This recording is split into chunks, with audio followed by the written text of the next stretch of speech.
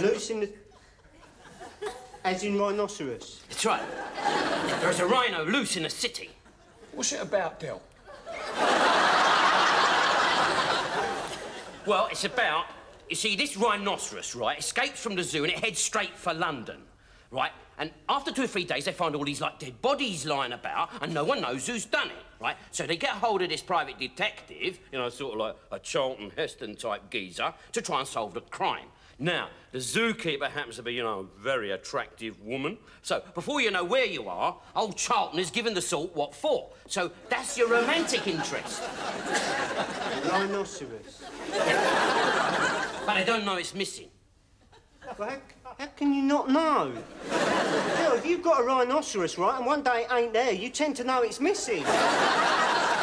Don't be a plonker all your life, Rodney. I mean, she ain't got one rhinoceros. She's probably, like, got, you know, two or three rhinoceroses. And how's he escaped? Oh, squeezes through the bars, most probably. Don't you start getting saucy with me, Rodney. I'm only trying to help you. I don't believe nobody knows he's escaped. What about the 8 million people living in London? Don't none of them spot it? Yeah, but the ones who spot it, they're the ones who get trampled to death. Well, what about all the others?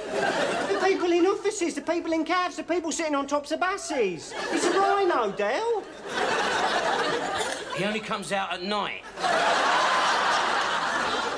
What is it, a vampire rhino? No, it's not vampire rhino. That's stupid, that is, isn't it, eh? Where's he live during the day?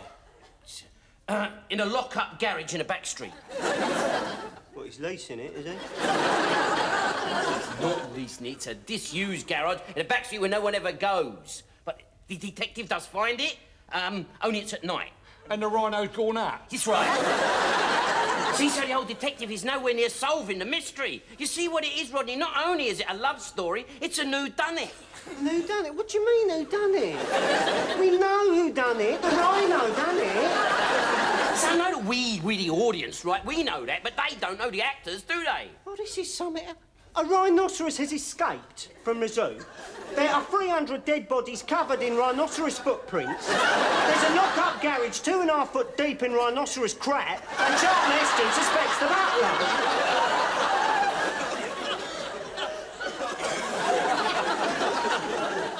Well, I do admit there are 1 or 2 teething snags. But it's got all the essential qualities of a hit, hasn't it, eh? I mean, it's got suspense, lots of killings, and a bit of Humpty Dumpty. Yeah, I mean, look, this is a disaster movie. Disaster? It's a calamity, guy.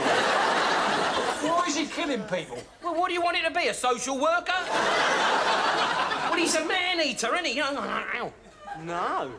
No. Rhinoceroses aren't carnivorous. They're vegetarian. All right. So we elbow the lock-up garage and we make him hide in the back of a health food shop. And he wouldn't head for the city, neither. But he's got to head for the city so he can kill lots of people. Yeah, that's right. No. His natural habitat would be the open country.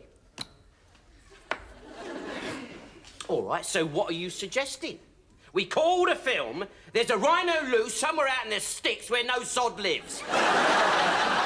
You don't call the likes of Charlton Heston in because something's eating the carrots. No. I think it's a good idea. Thank you very much, Albert. Yes, well, I'll pass. All right then. Just wanted to put an idea in your head, that was all. Wished it had been a bleeding bullet now. Well, I've only got a small budget, haven't I?